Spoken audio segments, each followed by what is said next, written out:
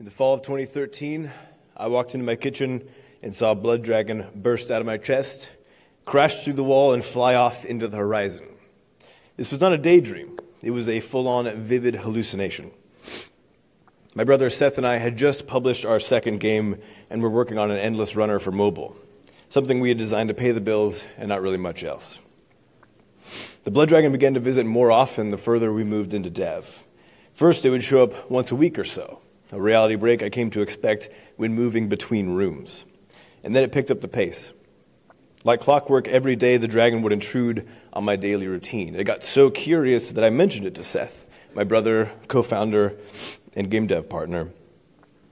We chalked it up to postpartum depression from our previous game release and soldiered on. My energy started to decline.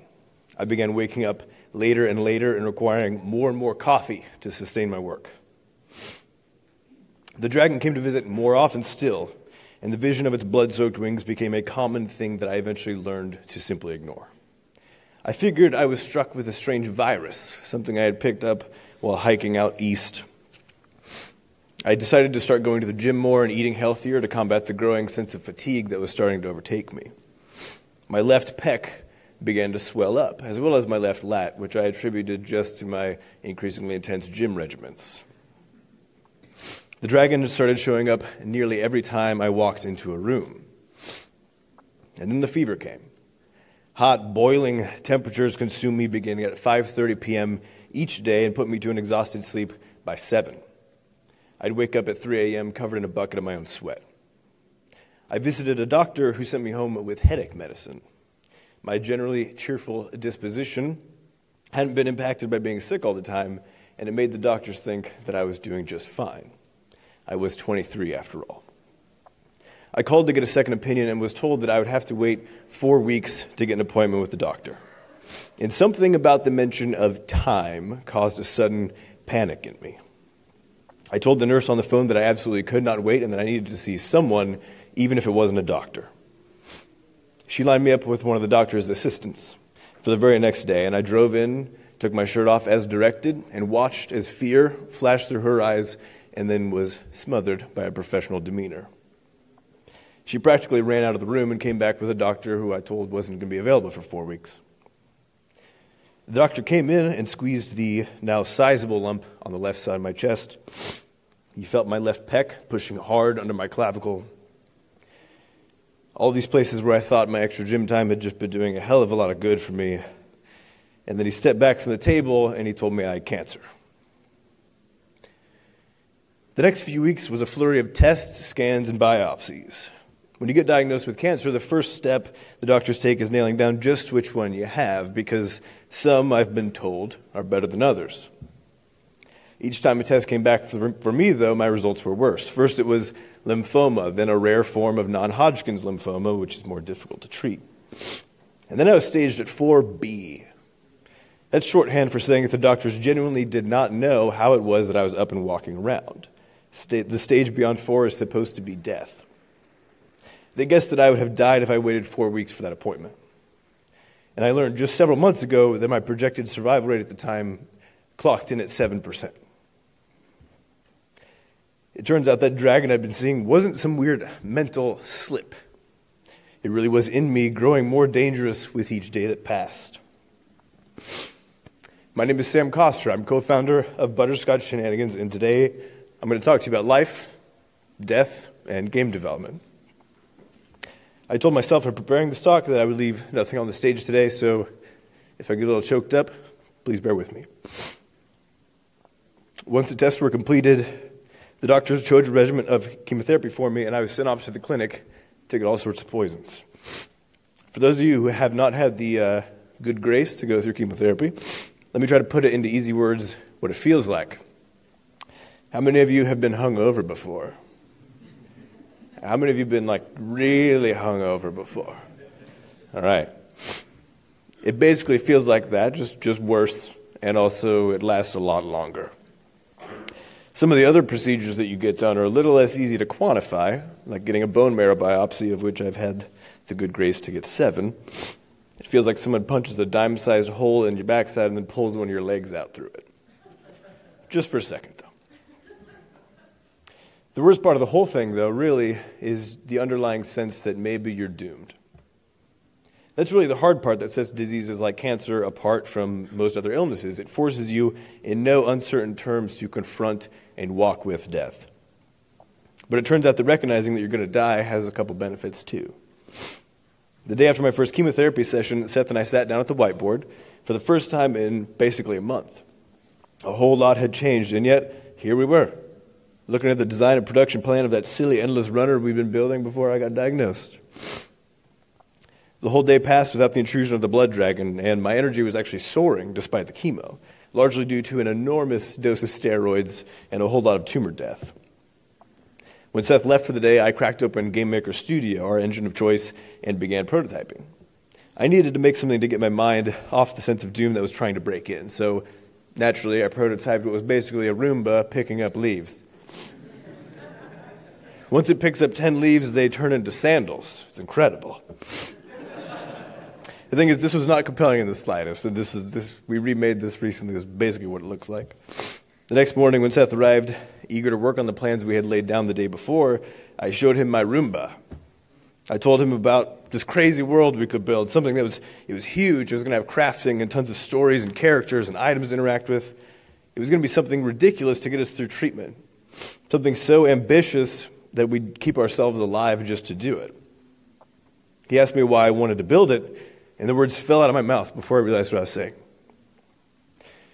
No offense to those of you who make endless runners in here, but this endless runner is not the last game I want to make before I die.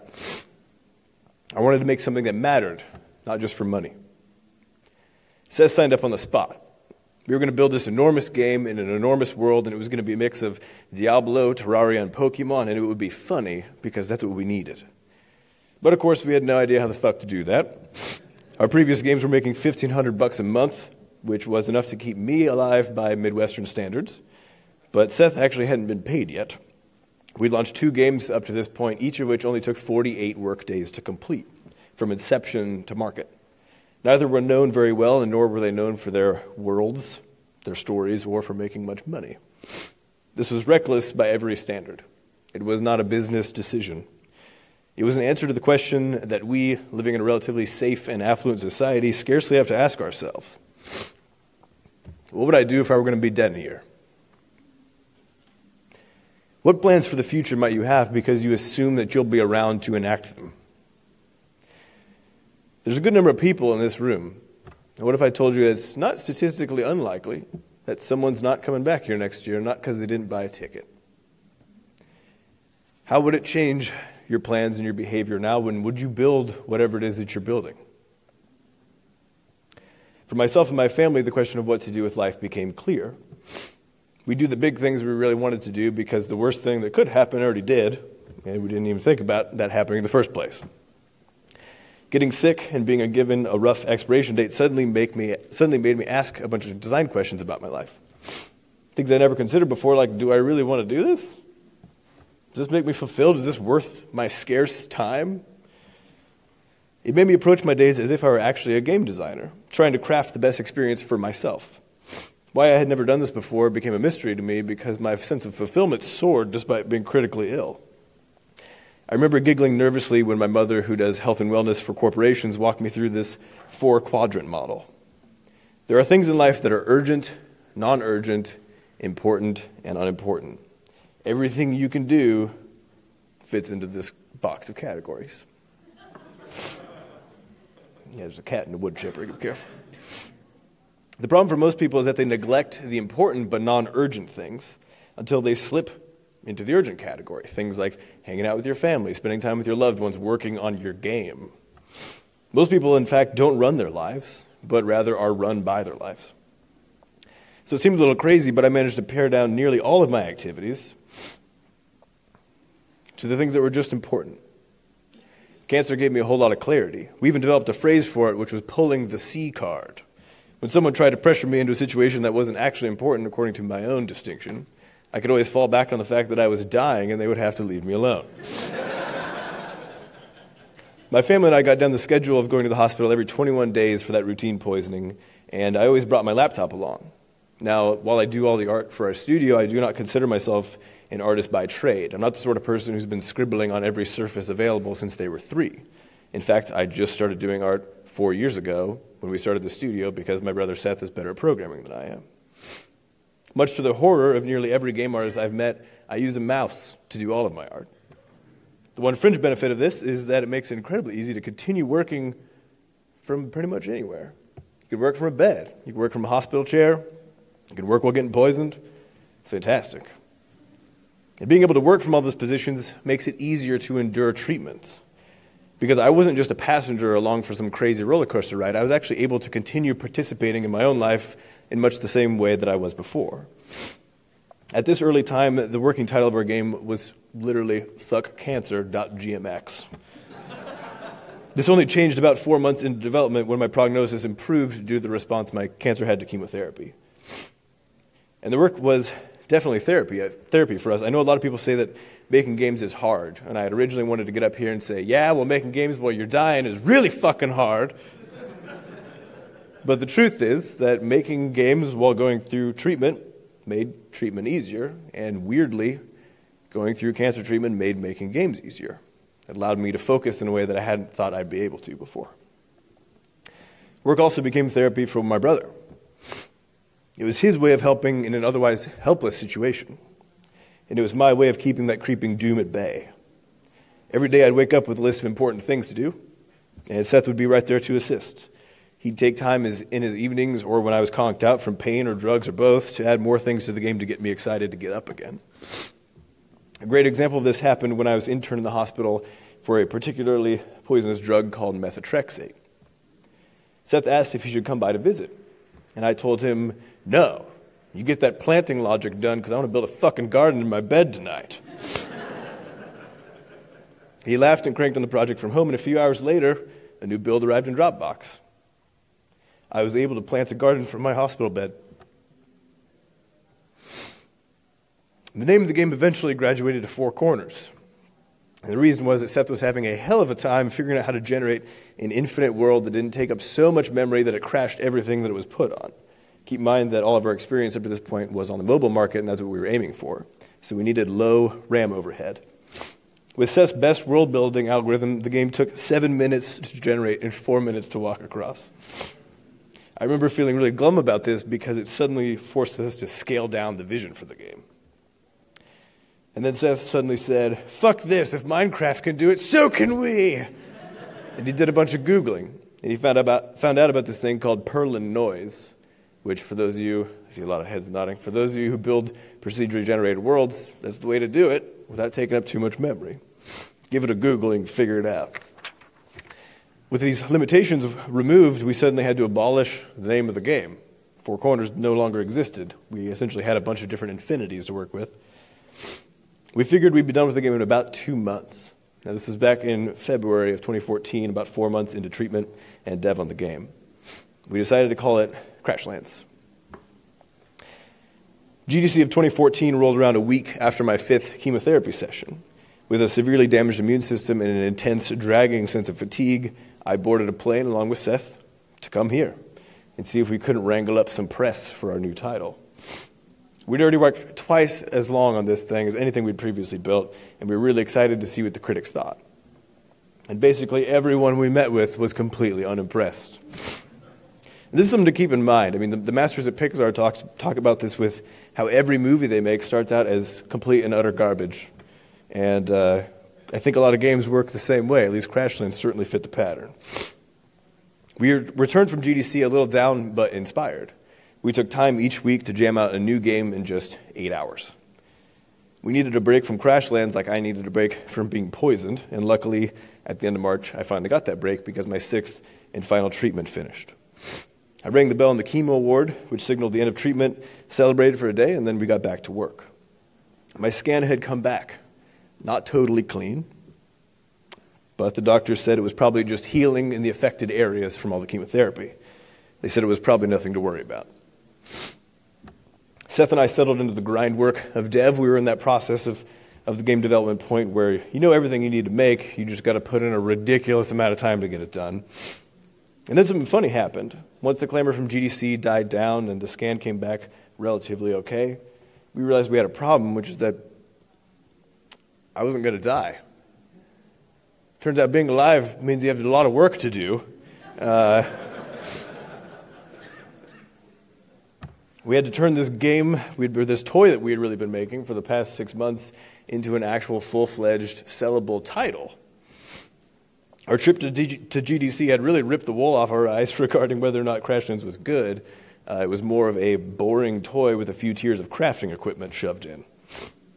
I still had a scan coming up in June, but I was feeling great, had no obvious lumps, and the doctors were pretty confident that I was in the clear. So we just decided to look forward and start building for the future. June rolled around, and I went in for my scan.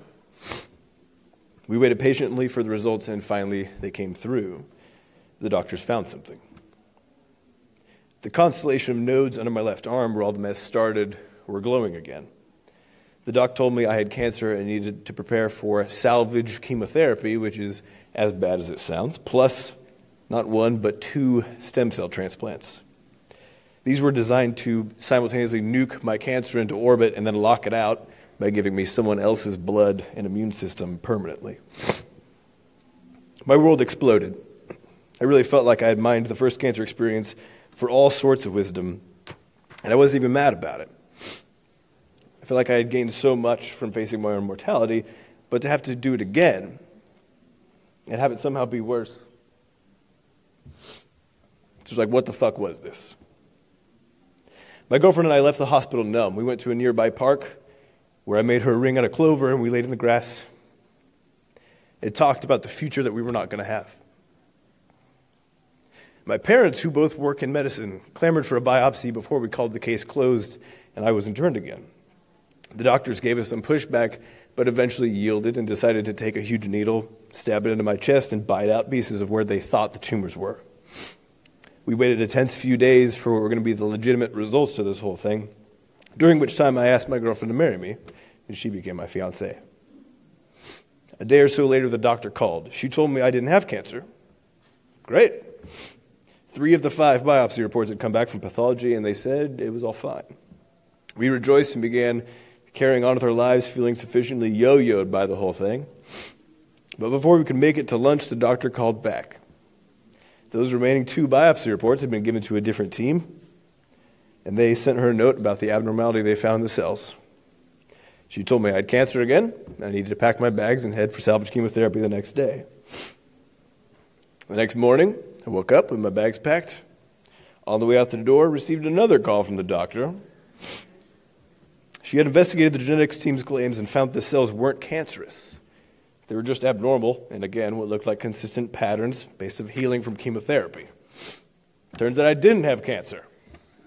But I did get a fiancé out of the deal, so after taking a long and furious nap, we decided to fix our focus on just getting this goddamn game done so we could close the chapter on this whole cancerous escapade. And luckily, help was on the way. Our third brother and final co-founder of the studio, Adam, had been trapped in Texas, getting a PhD in molecular biology. Once I got sick, he made the call to wrap up his PhD as quickly as physically possible and join us in the studio. Seth, myself, and the rest of our family flew down to Texas, watched him give his defense, and not more than 20 minutes after being minted as a card-carrying PhD, we gave him his butterscotch business cards and stole him away from academia. Adam's fresh eyes let us re-examine a lot of the systems that we had built in Crashlands. We were trying to build toward a feeling rather than from a mechanic. And this is some method of dev that we weren't familiar with up to this point. The feelings we were trying to hit were simply exploration and joy. Anything that got in the way of those 2 things, we ripped out or nullified as best as we possibly could. But one thing had been giving us a huge amount of trouble. And that was inventory. Crashlands was shaping up to be an enormous crafting game with over 400 components that built into 540 different recipes. That naturally meant that players had to spend a lot of time collecting resources and managing them. And it also meant that players' exploration hunts were always cut short by a lack of bag space. Seth and I both hated this, but the best we'd managed to do so far was to keep adding slots to the player's bag. By the time Adam came around, the player had 80 inventory slots. Adam played the game and simply asked a question that neither Seth nor I had had the presence of mind to pose. what if we just didn't have an inventory? This question really had echoes of those same questions I asked about life when I first got diagnosed. Something as basic to a crafting game, as traditionally minded and glossed over as having an inventory, was up for negotiation. Did we actually need this? Was this a tool that was helping and serving our players, or was it merely something we were doing because that's what people do? Removing the inventory did seem mildly insane, but on closer inspection, we found a truth.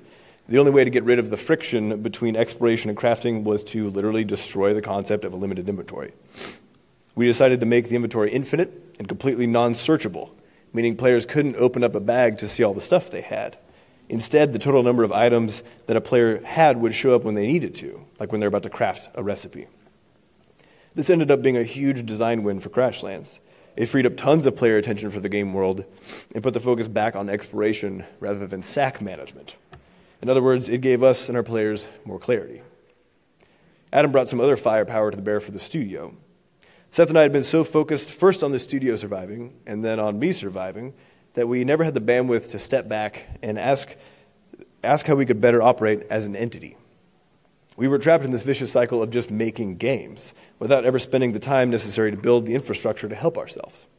So things like email lists, marketing tools, art pipelines, command build line tools, we just didn't have the time to investigate. I mean, I was dying and the studio basically had no money. Adam's arrival signaled a big shift, though, because since he wasn't trapped on the game side of things, he started thinking about how we could improve our odds of success in the long term. Game over game. Through a bunch of discussions, we realized that our biggest hang-up in growing a studio and securing ourselves for the future was one of player retention between games. Because at this point, that we had accumulated 3 million players between all of our other free titles, we had no way to communicate with them. That meant that with every title we launched, we had to effectively start from zero again and beg, borrow, and steal to get on the front page of the App Store and simply recollect our fans. That's an exhausting and non-optimal long-term strategy. So our solution was to build our own proprietary login system called Bscotch ID. With basically no knowledge in web programming, Adam pulled a Tony Stark in a cave and somehow pounded the first version together in the span of a few weeks. It was basically an email capture system with a bunch of other features, chief among them our own cloud saving system. And this would allow people to move their saves between PC and mobile, something we refer to as a save bridge. So you could play on something like Steam, pick up your device, take it on the road with you, and play your same save. The advent of Bscotch ID and My Good Health had us thinking really far downrange because we were finally building for the future, and it felt great. We saw what Crashlands was shaping into and decided it was possible for us to launch not just on the mobile storefronts, but also on Steam. And with the save bridge in place, we could launch simultaneously across all three and cause as much ruckus as possible, given that we had no money for marketing. It was the end of 2014 by this time, and the game was still very much in process, despite all of our hopeful pushing otherwise. It turns out that Crashlands wasn't actually anywhere near done. And it turns out that my cancer wasn't anywhere near done either. In December of 2014, I was showering and felt a lump on the side of my chest. Salvage chemotherapy began a few weeks into 2015. I was placed in the hospital for 3 days every 21 days and given a more intense blast of chemo than before. And all the while, we kept plodding away on Crashlands, adding more and more assets and expanding the game world. I admit that this phase of the cancer is extremely difficult to talk about. I was in a dark place. My focus on process, one of the gifts from the previous bout with cancer, was about the only thing getting me through.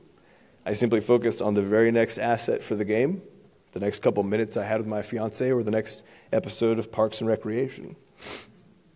My feeling of having a future was basically obliterated. The chemotherapy was so harsh this time around that I would throw up every few hours in the hospital and be unable to walk up a flight of stairs without becoming exhausted for weeks once I left. Further, the treatments were starting to affect other parts of my body, which meant we started facing several delays due to complications. Hope was in short supply. And at the same time, Crashlands was also experiencing its own bout of darkness. While the game had shaped into a wonderful crafting RPG, it dawned on us that the game had no differentiation points whatsoever from other crafting games aside from the infinite inventory concept. And that to us didn't sound like something we could sell. The game would, if left unchanged, look like every other crafting game on the market. It didn't have a unique hook, despite the level of innovation we had brought to the design. And this brought us to a discerning point that we now keep in mind as we build our games forward. Differentiation within a genre is simply not nearly as good as separating yourself from existing genres. Present players are not interested in improvements. They want whatever is new. And Crashlands, for all of its innovations, was very much focused on the small stuff. It was pretty far in the weeds of the crafting genre as far as where all the innovations lied. So we needed to get out of the weeds and move a mountain. We needed to alter the landscape we were in so we could pitch the game as effectively different from other titles like Terraria and Don't Starve. Otherwise, we weren't going to be selling much of anything. The future looked bleak because the project meant to pull us through the destruction of cancer felt like it was going nowhere, and the cancer wasn't going the fuck away like it was supposed to. So we started asking questions. What can we do to make this game stand out from other crafting titles? What could we do that would also add a sense of exploration to the world? The answer fell out of one of our brainstorming sessions like an anvil. We could use a story. There weren't any crafting games with long-form, hilarious narratives, at least none that we could think of. Most didn't have much to say beyond throwing players into the woods and making them punch trees to survive. Seth plugged a hard-coded quest into the game to see how it felt, and it felt really good. So Adam got to work building a back-end tool that would let us make these stories, and we were suddenly back onto something. And not a second too late, because GDC 2015 was right around the corner. It was just a few days after my second of 3 rounds of salvage therapy. The doctors warned me that I'd be attending the conference at the low point of my entire immune system. They told me not to go, in fact. So I told them to find me a doctor buddy in San Francisco who could save me from a fatal neutropenic fever if that happened to happen. I agreed to wear a mask on the plane, and that was that. We showed the game to our press contacts at Touch Arcade, to a few of our contacts at the app stores, and a few other media sites, and I tried desperately not to touch my hair because it started falling out. Our contacts were excited. The game looked like a hilarious, weird adventure by this point, so press started to roll in and built a little tiny hype fire around us. We returned from GDC, buoyed and feeling like we had done the right thing, so we dug back into the work. Shortly after, my eyebrows fell out. We carried on slamming content into the game as fast as we physically could. We had, for some arbitrary reason, decided the game needed 3 biomes worth of content. Each one ended up taking 6 enemies, 20 resources, about 80 components, as well as 6 tiers of armor, each of which had a helm, gloves, chests, and pants. And then there were all the weapons, the gadgets, the trinkets, and the furniture. This is one big game, so word of the wise, crafting games require a shitload of content. Had I actually died that year, the game would never have gotten done. As we ran up to May of 2015, my first stem cells transplant loomed. The doctors warned me that it would be incredibly painful. The chemotherapy regimen a patient receives for this sort of transplant I was getting is, ominously enough, called BEAM. Adam and Seth were nervous that they'd be trapped away from me from the duration of my time in the hospital. This was because I could have a minimum of visitors. Anytime someone came to see me, it would risk me dying from picking up some plague vector they were carrying while I had no immune system. So they decided to stay out, and they just kept building chunks of Crashlands while my chemo dripped away. And the chemo goes in slow, for 6 hours a day, and it has a lagged effect. I was actually so nervous about how the treatment would go this time around that the only thing I could do was escape. And escape I did. While the nausea rolled in, I picked up Dragon Age Inquisition. On the 6th and final day of chemotherapy, I actually beat the game. As a spoiler alert, you kill a dragon in the end. Something about the symbolism perked up my spirits as I headed into that second week, and it's a good fucking thing it did, because I don't think I understood what sickness was until the second week of that transplant. I got a 103-degree fever that lasted for 4 days. During that time, I was vomiting every 45 minutes or so, crapping out my insides and coughing away like a broken leaf blower. At one point, I had to stand for 60 seconds for a chest x-ray. I nearly passed out and then vomited. Adam and Seth continued working on the game but couldn't handle the extreme stress from the hospital stay. They'd simply be getting drip-fed texts from my fiance or my mom, which read, "Fever at 104 and not breaking. He's coughing so hard he's vomiting."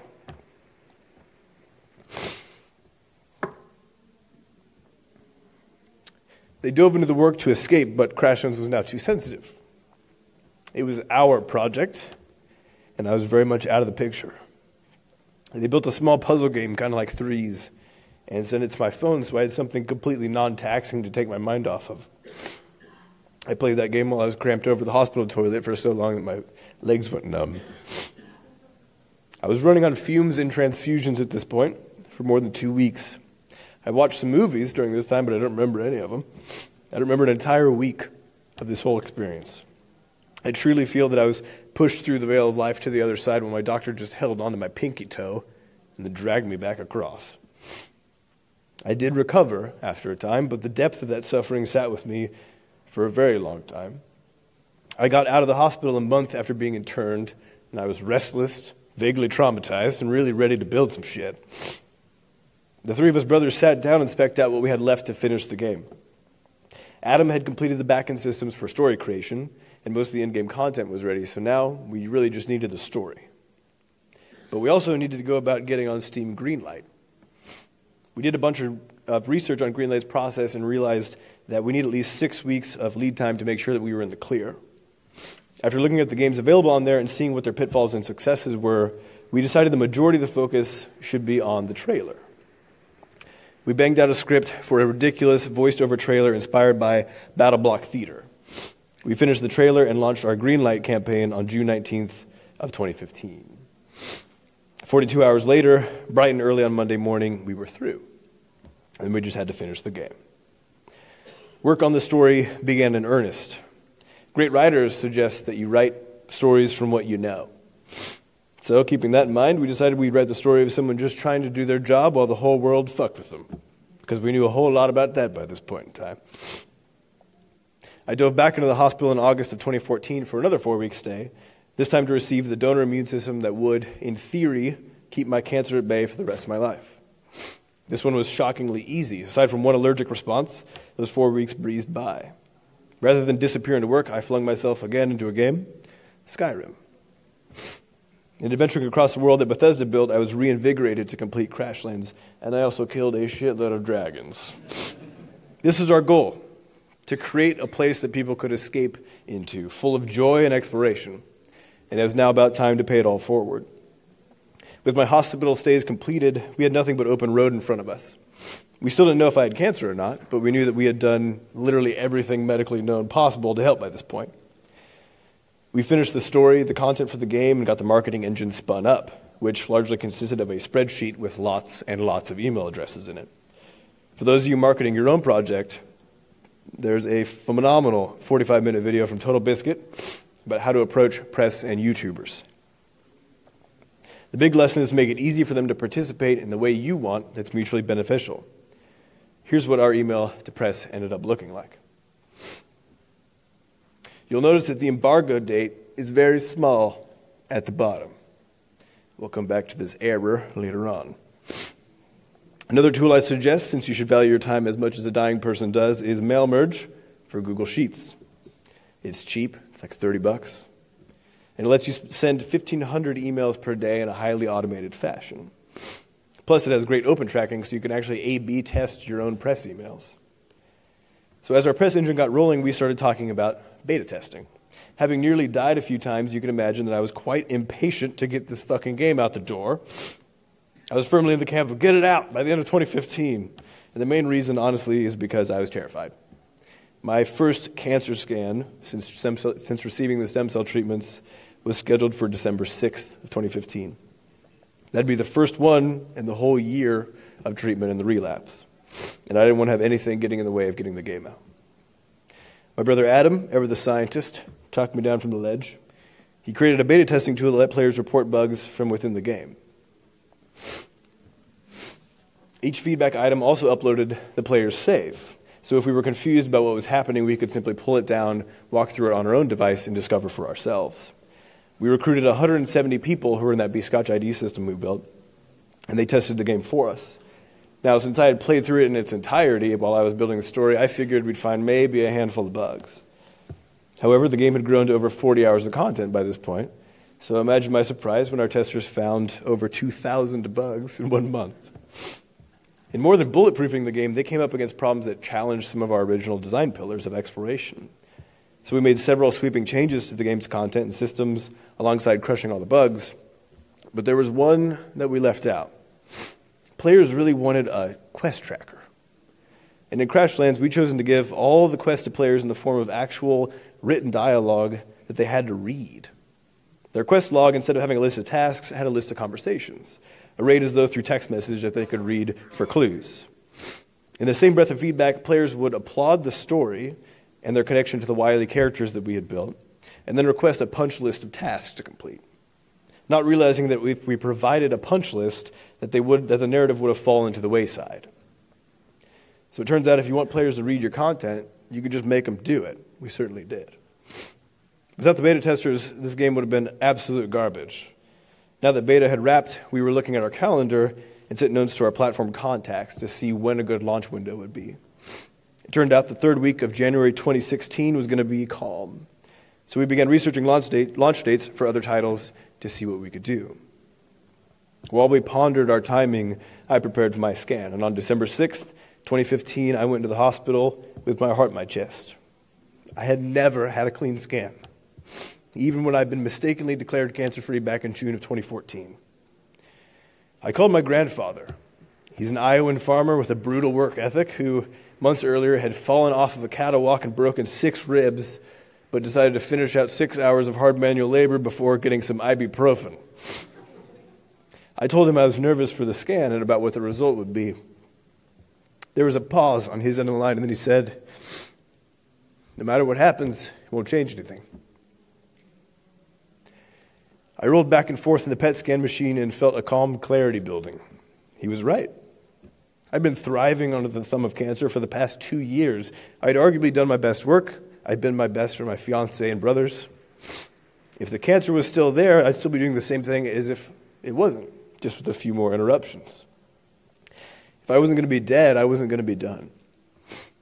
We went upstairs and waited in the doctor's office for what felt like an eternity for the oncologist to come by, and she entered the room smiling, but she's always smiling, so you can never tell. Without much fuss, she finally told us the news. There was nothing on the scan. The cancer was gone. The blood dragon, the real one that had plagued me for 2 years, was dead. We claimed January 21st as our launch date and suddenly had a fire under our asses to make sure that everything was ready to go. The lead up to launch felt very similar to getting that final scan because we had done everything we knew was possible under our own power and to the best of our ability over the past 2 years. And now we were simply waiting in an eerily calm manner for the market to tell us if we had done things correctly. No one guaranteed us anything on launch day. While we had strong confidence in several sites that would be covering the game on day one, we had no direct confirmation from any one of the more than 1,000 press and influencers we had emailed. Further, the storefronts themselves will never tell you if you're going to get a feature, especially if you're an indie. While we kept in contact with our people at Steam, iTunes, and Google Play, we genuinely did not know if we'd be getting featuring treatment on day one, and we desperately needed it because, again, we had no marketing dollars. This is a straight PR campaign we were running. So despite the insane level of uncertainty, the three of us were comfortable. We'd kind of learned to be so from the previous 2 years of nonsense. We were confident that we had done the best that we could, and so we resigned our fretting to the realm of uselessness and simply tried to relax instead. That is, until our press embargo was broken.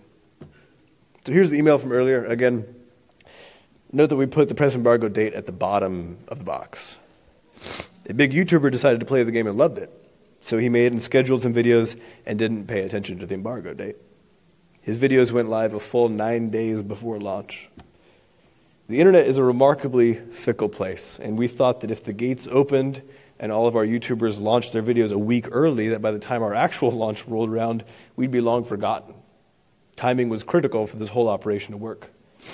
And then angry emails started coming in. Other YouTubers who had read the embargo date were upset that we gave this person an exclusive, and they started threatening to pull coverage. And you have to understand why, which is that the first video that launches is almost guaranteed to lead in search results, which naturally means that other YouTubers will be at a huge disadvantage when it comes to gaining views on a popular game. So we began strategizing for how to contain the damage coming out of this. The easiest way by far was simply to reach out to the YouTuber and ask him to pull the video down for a few days. We sent him an email and were met with an automated on vacation message. He had scheduled 3 more videos over the next few days and hopped on an international flight. We frantically reached out to him via Twitter and a couple other means, but could not get a hold of him. And a day passed, and a second video popped up. Now other smaller YouTubers who had planned coverage of the game started telling us that they would have to pull out. And this was heartening in at least one way, which was confirmation. Up until this point, we had no guarantees that anyone gave a shit about what we were doing. And now we suddenly had a crowd of people talking about their coverage for the game. They were furious, of course, but they were talking. We went back into strategy mode and examined our options. We couldn't trust that the YouTuber in question would be responding to any of our communications by the time his suite of videos came out. And that meant there was a guaranteed flow of Let's Play videos coming from one person, which meant that we were guaranteed to be generating ill will with the entire YouTuber community if we didn't put a stop to it. It seemed our only option was to lift the embargo, just for YouTubers, and explain what had happened. And this was not ideal in every way, as we wanted players to be able to purchase the game the moment that they saw it. But we were cornered, since we'd want to work with all these YouTubers in the future. We emailed everyone and explained the situation and lifted the embargo. We have a saying in the studio: there's no such thing as a good launch. Something or everything will go wrong and threaten to derail all of your work. Luckily, our training and keeping a calm head and researching our options from the previous 2 years made it easier to figure out what to do. With the Let's Players unleashed, a small amount of hype around the game began to build. Several prominent YouTubers released videos with view counts in the hundreds of thousands. We watched each one with a mix of excitement and terror. Then we found that these people were having a genuinely good time with the game. Relief kind of started to settle in. We knew if nothing else happened, we at least made something that was good. Launch day loomed. We gathered whiskey, wine, and our spouses in my small apartment and prepared to launch the game on mobile on the evening of the 20th. And then an email came in from Steam. My heart sank in my chest, thinking we somehow missed something and we were going to get delayed. I quickly skimmed it and found out that the opposite had happened. Due to the hype surrounding the game and the preview coverage we'd gotten, Steam was taking a chance on us. They were going to give us a pop-up feature spot for the weekend. We could hardly believe it. We hit the button at 11 p.m. on January 20th, and Crashlands went live on mobile. And the next morning, Adam and Seth arrived at 7 a.m., and we launched on Steam. And then we waited. Crashlands received an incredible amount of featuring support from the storefronts. On Steam, that weekend pop-up kept our sales numbers high for 4 days, and on iTunes, we received the Editor's Choice Award for iPad, which is a full week of featuring. Google Play gave us a little front page nod. All of these were due to us building relationships with the platform holders over the previous year. Simply an email here and there, showing press coverage, showing that we were still working on the game, and keeping them excited. We sold 131,000 units in 10 days between all 3 platforms. We made back 10 times our meager dev costs. More importantly, players loved the game, especially on mobile. We even stood as the highest rated mobile game of all time for a few weeks, and we remained toward the top to this day. Our reviews were glowing across the board, and though we didn't strike at the heart of the PC crowd as much as we'd like to, we still secured a solid review from PC Gamer, which was our first PC review. And then came the notes from players. People who knew nothing of the origins of this game wrote to us, telling us about how it was helping them get through life. One man suffering from PTSD found relief for the first time in months for 60 hours. Another, dealing with the death of a loved one, found comfort in the ridiculous stories we'd written. And yet another, who had just started chemotherapy and picked the game up on a whim, found his treatments forgotten.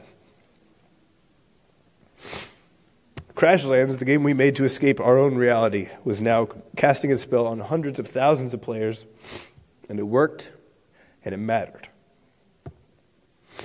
To date, Crashlands has sold 374,157 units across all 3 platforms. It's swollen the ranks of our B-Scotch ID system to more than 350,000 people, meaning our next game launch is likely to be even more powerful than this one. We were nominated for Best Mobile Game of the Year at DICE just last week. We got a nod from Time Magazine as one of the top 10 games of 2016. And we won the much-coveted Touch Arcade Game of the Year award for mobile. With revenue from Crashlands, we've even managed to expand our studio, so it's no longer just the 3 of us brothers struggling to get by. With the addition of our 4 hires, Andy, Tifa, Sher, and Monique, we've begun an expedition into creating meaning in a whole other way, through creating a studio and a vibrant work culture. When my brothers and I spoke about Crashlands before launch, we all agreed on what it meant to us. This game, the story, and the work on it all represent the biggest monument of hope and retaliation that we could craft. It's the single biggest fuck you to cancer that we could deliver. Making games and meaning out of life is hard. If you take a designer's eye to the work you do and the way you live, you'll come to find that the unimportant, falsely urgent activities that take up much of your time will begin to fall away. If you focus on your processes rather than your goals, if you stay grounded in the world around you and control what you can, if you rely on those around you, and if you approach work as the daily act of making meaning in your life, the way you live and the games you produce will naturally get better. Most importantly, you'll get to create the experiences that give other people meaning when their world doesn't seem to have any. So when the press ignore your emails, when your launch fails or your family forgets your birthday, and when your doctor tells you you might not be around for another year, and when you experience setback after setback as you try to make something meaningful out of your work, just keep in mind this basic fact of life in game dev. If you're not dead, you're not done. Thank you.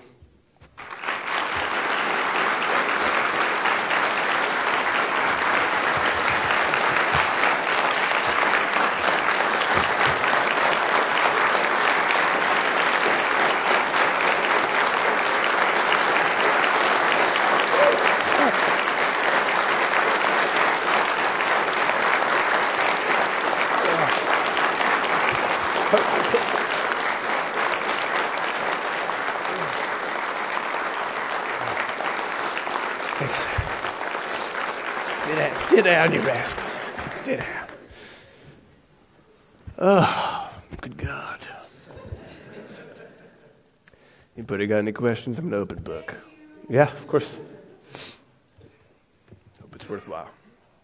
If you got any questions, feel free to snag the mic. If you got personal stuff you don't want to talk about, you can just shoot me an email. It's always good, too. My voice is cracking all over the place. And if you have any specific questions about, mobile and cross-platform game dev stuff, we know a lot of technical things too, besides all of our storied nonsense. So,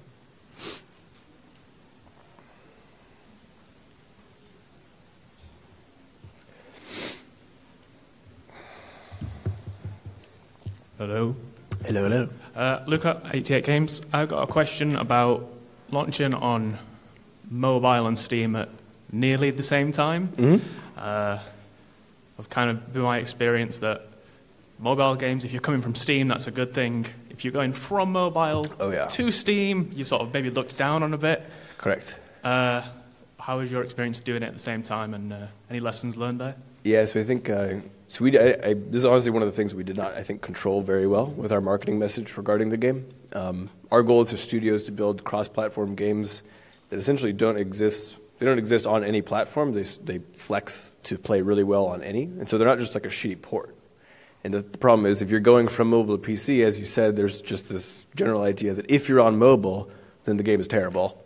And we did have that happen. Actually, it was noted in our PC Gamer review that the controls seemed simple. The game seemed kind of simple. And the interesting thing about it is we actually employed control scheme changes. We added controller support a few months later. Our reviewer came by at PAX and played the game with a controller. And he said, wow, this seems way more complex. We said, yeah, we split one interaction into 14 different buttons. Like, it was all there before, So there's a lot of that messaging I think is hard, honestly very hard to control. There is a natural bias there. I honestly think for us it's going to be a matter of sort of controlling that up front. Crashlands was originally talked about first as a mobile game, and then we added PC on later. So I think we kind of shot ourselves in the foot in a couple ways with that because our marketing messaging was never really controlled because we didn't know what we were doing.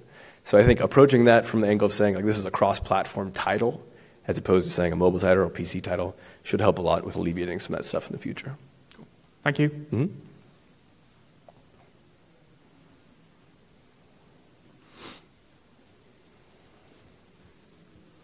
Hello. Hello.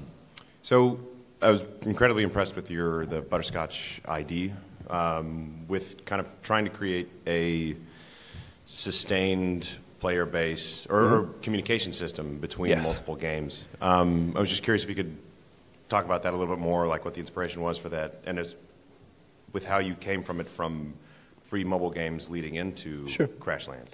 Yeah, so the question is basically, the inception of bScotch ID as our back-end proprietary login system, and what we're trying to hope to do with it, I think, in the future. So what we saw from we launched 4 games, 2 of them right before we started working on Crashlands, and 2 we actually launched during. 2 of those 8-hour games that we made, we spun out into slightly larger projects, the first of which had basically our first experiment with bScotch ID in it. And what we found is that we wanted to use it to roll. It's like everyone's played Katamari Damacy, right? Like roll the ball forward, make it bigger and bigger. This is basically the problem we had is we were looking at our game dev stuff and we're like, all right, we have 3 million players, but we can't just roll them forward into our next title. And so the idea was that if we could just get an email and then provide a suite of other services to players that sort of sweeten the pot to keep them active in there. So there's actually friends. There's a friend system. There's a perk system. So if you achieve something in Crashlands, like you beat a specific boss, it'll actually unlock content in one of our other games if you're logged in. So it starts doing this sort of cross-promotion of the games themselves, and then we use this, we sort of watch players' activity, and we can send them specific messages regarding certain games that they're likely to play based on what we've seen from other user statistics in the past. So we don't use Flurry, we don't use any of those things. We found them analytics to generally be overwhelming and not useful data, almost across the board. And with this sort of stuff, we've slowly started piecing this in together so that our whole portfolio is back and forth supported. So when we launch the next game, we'll send an email to 350,000 people, which we've estimated is going to be about 50,000 people on launch day who will open the email and see it. We don't know what the buying rate is yet, but we'll be able to talk about that hopefully in like 6 months. And then from there, if they get into the game, if they're a new person getting into the game, we're going to put perks in the next title that we launch that retroactively go into Crashlands, that go into our previous 4 titles. So you'll basically fall into our portfolio. And a big inspiration for it was actually Blizzard with Battle.net. A lot of the cross-game stuff that they do and all this they're sort of fully independent. And our goal is to be a fully independent studio and sort of reverse a lot of the needs that we have for being completely reliant on the platforms. Like we love all 3 of our platforms, of course, but it's really terrifying, given how many games are coming out nowadays, to know that with very few marketing dollars, that if you don't get a feature spot with a premium game, that you're kind of doomed. So we wanted to kind of take some control back into our realm for that. So as a quick follow-up question to that, if you don't mind, is the plan then to, as you go on releasing new titles, to continue doing even just small updates to like your existing library? Yeah. So things like adding a few new achievements and that sort of thing doesn't take very long for us. We actually built in, there's a bunch of hidden ones that people have already unlocked that point to the other games that just don't do anything right now. So we'll just go back in and update them, and people will get new ships in like a previous game based on some of their activity there. We'll keep on updating stuff, and then eventually at some point, if it's like 5 years down the road and we got 12 games or something crazy going on, then we won't worry about some of the older titles. But yeah, cool. Anybody else? Hey, you mentioned using storytelling to differentiate from other crafting games, and I was just curious how you and your brothers collaborated on the writing. If one person was kind of in charge, or if you kind of shared that responsibility. Yeah. So everything we do is we have just an extremely collaborative work environment, I guess, and so it was basically the case. We all huddled for like 3 days and came up with the major beats of the story. So like a lot of the really good advice I've seen is if you have a beginning and an end, then you can just fill it in. So we kind of figured out what exactly that was and figured out what the theme was, which was essentially this, in the case of Crashlands, it's a delivery driver who's just trying to essentially ship their fucking packages. And like they get stolen from you in the beginning, your ship crashes, and then you have to go through and you essentially solve a world domination plot that an alien has, unrelated. You're just trying to ship your goddamn packages. And so we thought this was a hilarious thing. Like we wanted to subvert the usual sort of, you're the only one. Like, no, you're like a UPS driver. It's fine. So we basically started out with that, front and back side of it. And then Adam finished building this back-end tool. So it's almost like story programming. It's called the Creator. It's a little thing we built in the back end. And so you can go in there and you trigger events, you can trigger changes in the world based on players completing quest objectives. And so I basically went in and just laid down, I think it took about 3 months to write the whole thing. It's about 50,000 words, basically a book, 56,000 words, and I would lay down sort of the broad strokes, just go through and power through the whole thing, and then Adam would come back in and clean up stuff and add funny jokes and things. I think one of my favorite things, actually, like the creator lets you do all sorts of crazy shit, but my favorite one is there's this one story involving a tendrom, which is like a furry goat person, and they're trying to hide from the villain in the game. And when you walk up to them, you find out that like they're hiding in a plant. And then they, like, as the quest trigger shifts, then they appear. So it looks like they're transforming from a plant into a creature, when in reality we're just swapping these assets out. And so like having a few different people tackle this thing actually showed, like I didn't realize we could do that with the engine essentially. So having a bunch of these sort of collaboration points was fantastic for getting all the work done. So essentially we sometimes refer to it in farming terminology as plow, seed, water. So one person comes in, does like 90% of the work. Next person comes in, finishes and polishes stuff up, and then someone comes in and looks at it. It's like tweaking some stuff here and there. Thank you. Mm-hmm.